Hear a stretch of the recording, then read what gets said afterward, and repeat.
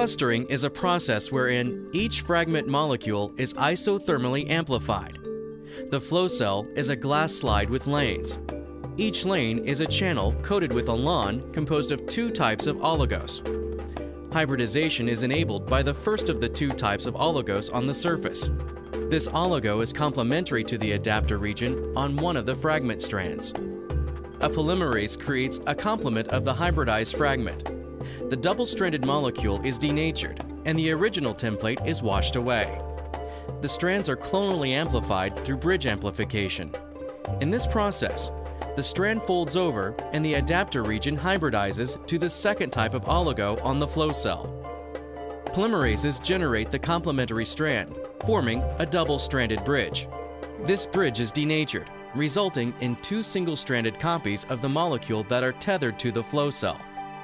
The process is then repeated over and over and occurs simultaneously for millions of clusters, resulting in clonal amplification of all the fragments. After bridge amplification, the reverse strands are cleaved and washed off, leaving only the forward strands. The 3' ends are blocked to prevent unwanted priming.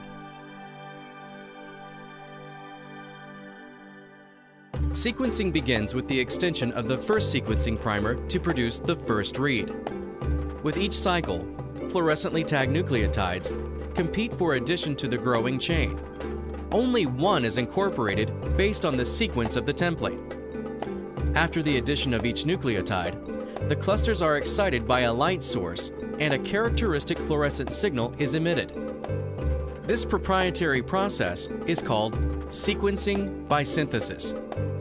The number of cycles determines the length of the read. The emission wavelength, along with the signal intensity, determine the base call. For a given cluster, all identical strands are read simultaneously. Hundreds of millions of clusters are sequenced in a massively parallel process. This image represents a small fraction of the flow cell. After the completion of the first read, the read product is washed away. In this step, the Index 1 read primer is introduced and hybridized to the template. The read is generated, similar to the first read. After completion of the index read, the read product is washed off and the 3' end of the template is deprotected. The template now folds over and binds the second oligo on the flow cell.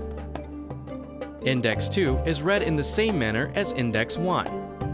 Index 2 read product is washed off at the completion of this step.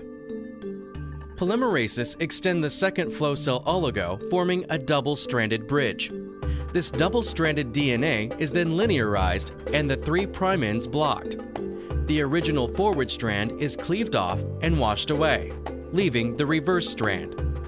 Read 2 begins with the introduction of the Read 2 sequencing primer. As with Read 1, the sequencing steps are repeated until the desired read length is achieved. The Read 2 product is washed away.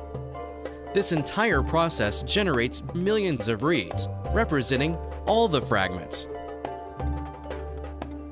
Sequences from pooled sample libraries are separated based on the unique indices introduced during the sample preparation. For each sample, reads with similar stretches of base calls are locally clustered.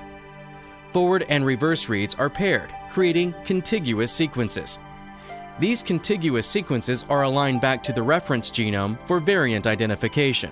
The paired end information is used to resolve ambiguous alignments.